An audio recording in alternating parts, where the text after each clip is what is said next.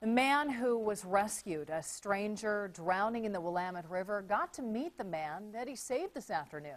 Kevin Pratt stripped down to his underwear and then he jumped in the river to save 37-year-old Wayne Howe.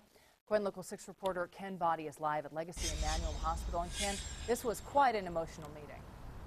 Yes, it was. Between the rescuer Kevin Pratt and the family of Wayne Howe, they are very grateful that Pratt managed to jump into the river and save their loved one. And that rescuer, Pratt, he says he still doesn't know what it feels like to be a hero, even though that's what everybody's calling him. Rescuer Kevin Pratt met with 37-year-old Wayne Howe at the Emmanuel ICU today. Howe is in serious condition after nearly drowning in the Willamette River on Sunday. The developmentally disabled man jumped into the river near the East Bank Esplanade, swimming towards a boat dock.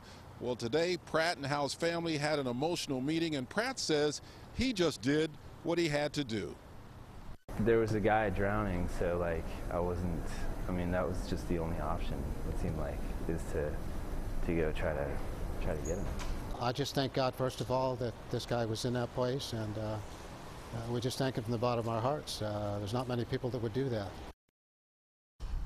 Well, Kevin Pratt just happened to be in the right place at the right time. He was out on a bicycle ride during yesterday's really nice day. He stopped at the East Bank Esplanade, and he was sitting on a bench when he saw that Howe was in trouble and realized that he needed to go in and do something.